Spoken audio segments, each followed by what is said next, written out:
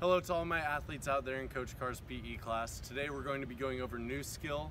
We're going to be going over soccer and foot coordination. So how to kick a soccer ball accurate and how to kick it for power, as well as how to get it in the right spot you want to if you are going to be passing it to a person, combining that power and accuracy. So let's see what that looks like.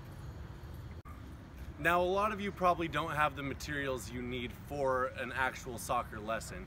That includes myself. So let me show you what I'm using. As a soccer ball, I don't have a soccer ball, so I'm going to be using this volleyball.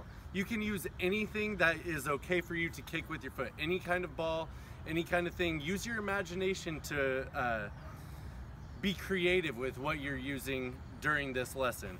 Now for my goal, I don't have a goal available, so what I'm going to be using is I'm going to be using these discs. I've been playing a lot of disc golf lately, so I have these readily available and I can use them as barriers to create a goal that I would kick through or kick at. Alright, so let's see how we're going to kick this ball.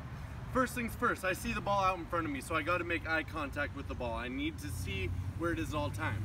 If I pick my eyes up, I might miss or I might kick it poorly. So what I'm going to do instead is I'm going to keep my eye on the ball. Now I kick with my right foot. I write with my right hand and kick with my right foot. So what that means is my left foot, my opposite foot, is my stepping foot. So what I'm going to do is I'm going to step with my stepping foot, my left foot, right next to the ball. As you can see, my left foot is directly next to the ball. Next, I'm going to swing my right leg through. But now the way we do this is very important because we need to contact with the inside of our foot. There's much more room on the inside of your foot to make contact with the ball. If I try with my toe or if I try with the top of my foot, it could be inaccurate. So I'm going to make contact with the inside of my foot.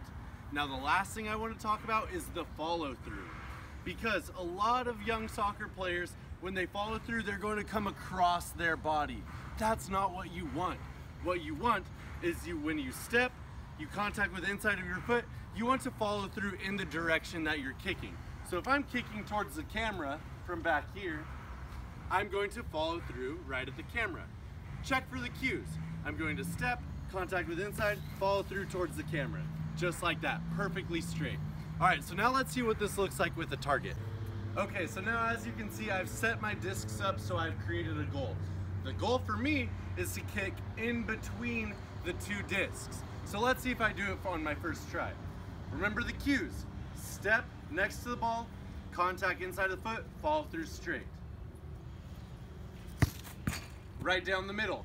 Okay, so now the beautiful thing about this is I can adjust the goal however I want. I can make it more narrow, I can make it further apart. Even I can move my body anywhere around the field to make it a more challenging kick for me.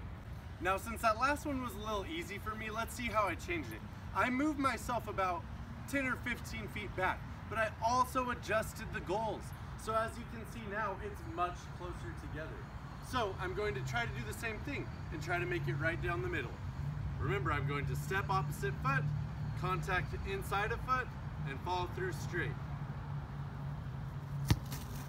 Ooh, okay, so as you can see, I hit the post on that one. So normally that would be no good because it would bounce right off in soccer, but it was close. Now let's see a new variation of this game. So now what I would like you to practice after you work on those shooting on the goal, now we're going to work on target practice. This is really good for practice when you're playing a game in soccer or anything that requires foot coordination. So for target practice, what I'm going to do now is, as you can see, I have a water bottle on the ground right here. This is my target. I'm going to be moving all around the field, and my goal is to get it as close to the target as possible. It can knock the target over, that's fine, but the key to this, because we just worked on our accuracy, is we have to get the power right.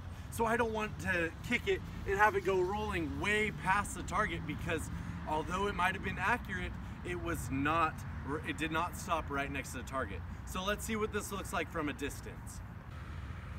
All right, way back here now, the target's right over there. I'm trying to get it as close as possible to the target.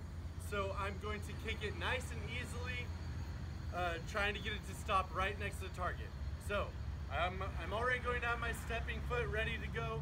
I go in contact with the inside of my foot and follow through right at the target. Let's see.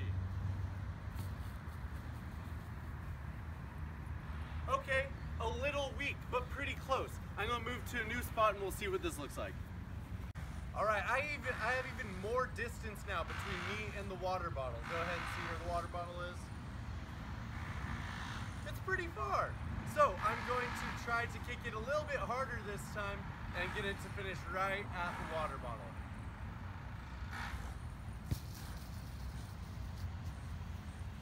Boom, that was pretty good right there.